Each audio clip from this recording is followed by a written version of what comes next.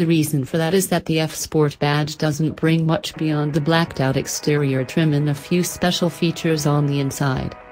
Sure, there are a few chassis tweaks to talk about, but the engine and transmission are as stock as they get. The problem with this is that the F-Sport badge deserves a bit of extra oomph, and it's imperative that Lexus comes up with a way to give Mercedes-Benz and BMW a run for their money in the performance department too. With the new BMW M760V and Mercedes-AMG S63 around with fresh gear, the LS 500 F-Sport will have a hard time making a name for itself. A quick glance at the LS 500 F-Sport is enough to notice that we're dealing with a slightly beefed-up version of the standard sedan that debuted at the Detroit Auto Show. So, we're looking at a longer and wider LS with a stretched, ground-hugging appearance, and a sportier stance due to its engine hood and trunk lid sitting closer to the ground.